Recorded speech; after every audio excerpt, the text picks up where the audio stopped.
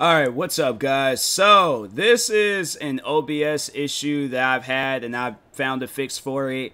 And it's like of the whole brightness thing. So if there's ever a time when you start up OBS and the stream starts off like, hold on for a second.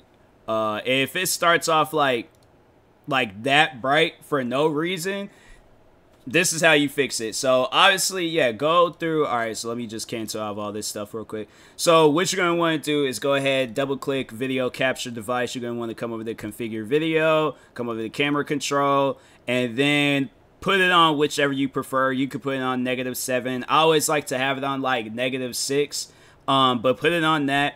And then you might notice that it's kind of like, you know, laggy and choppy and things. So what you're going to want to do is come here to FPS, put either on 30 or highest FPS, and then if it goes right back to being bright all over again, then you're going to want to go right back to configure video, click on configure video, camera control, put that the exposure. I don't know why I didn't say that at first, but put the exposure on -6, and then yeah, then click apply, and then okay.